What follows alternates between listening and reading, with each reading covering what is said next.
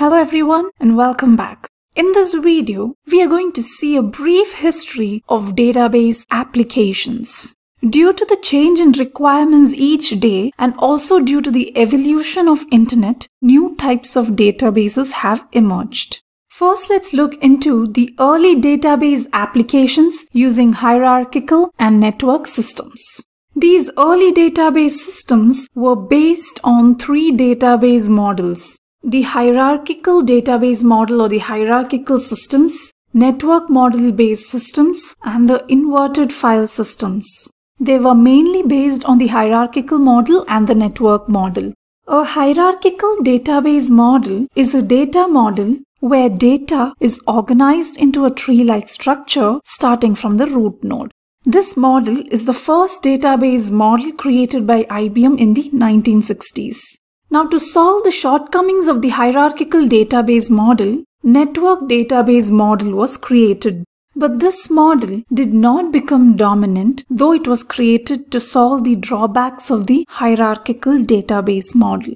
One of the main problems of the early database systems was it was not very flexible to develop new queries, and also reorganizing data was difficult when changes were made to the requirements of the database applications. Another drawback of the early systems was that it provided only programming language interfaces, which made it time-consuming and expensive. These early database systems were implemented on large and expensive mainframe computers, and they were implemented in the mid-1960s through 1970s and 1980s.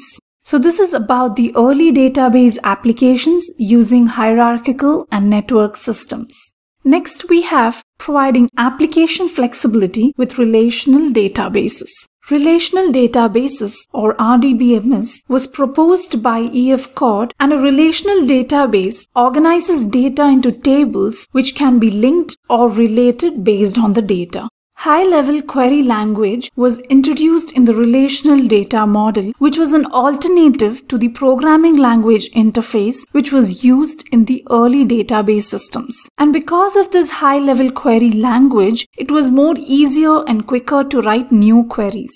Relational databases were meant to provide flexibility to quickly develop new queries and also to reorganize the database as per the change in requirements. The performance of the early experimental relational systems, or the relational systems that were developed initially, that is developed in 1970s, and also the performance of the commercial RDBMS that were developed in 1980s were quite slow since they didn't use proper search techniques. But with the introduction of new storage and indexing techniques and also better query processing, the performance of RDBMS improved.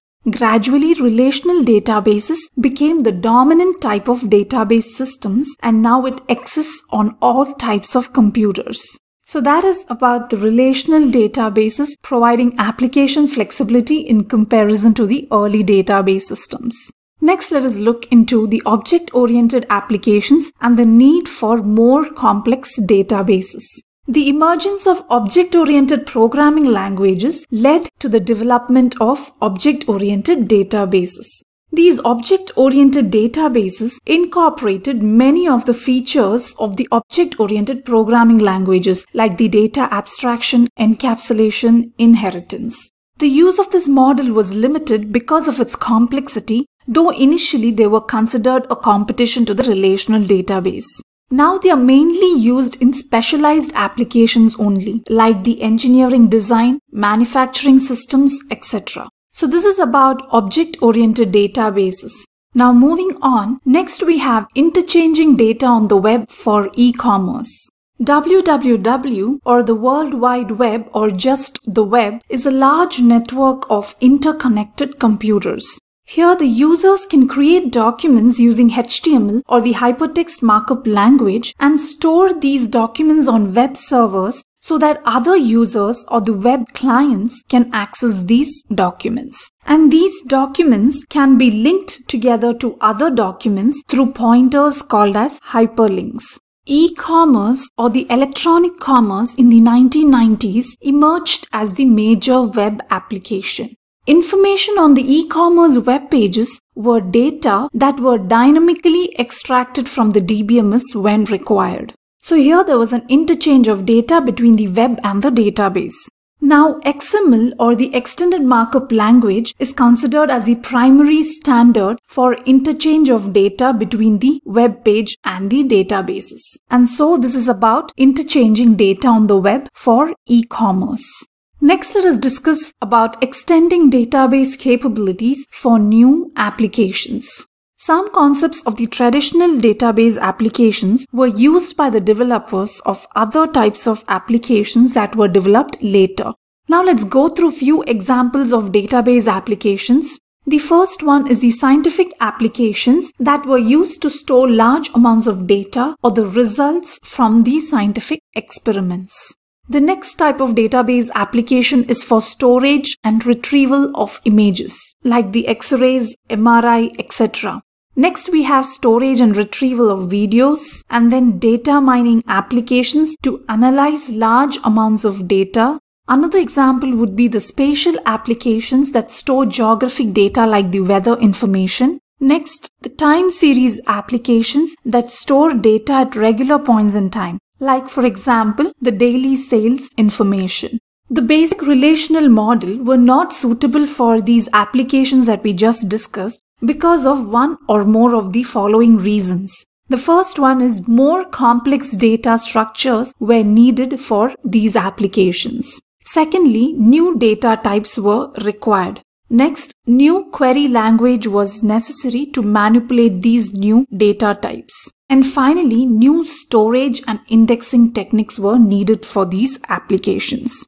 Since the basic relational system was not suitable, that led the DBMS developers to add functionalities to their systems. Some functionality was like incorporating concepts from object-oriented databases into the relational systems. And other functionality was in the form of modules that are optional. Like for example, we just saw that the time series applications store information at regular points in time, like for example, the daily sales information. So users could buy a time series module to use with their relational databases for their time series application. Because we just learned that the basic relational systems are not very suitable for many of these applications. So we get them in the form of modules to use with the relational databases. And that is about extending database capabilities for new applications. With this, we come to the end of this video. Hope you have understood the brief historical overview of the database applications and how these applications provided a stimuli for new types of database systems. Thank you.